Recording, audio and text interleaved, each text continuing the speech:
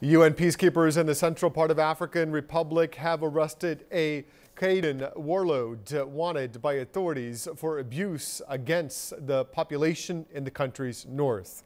Officials from the UN mission of the Central African government said that Abdelkader Baba Ladde was captured by peacemakers in the northern district close to the CAR's border with Chad.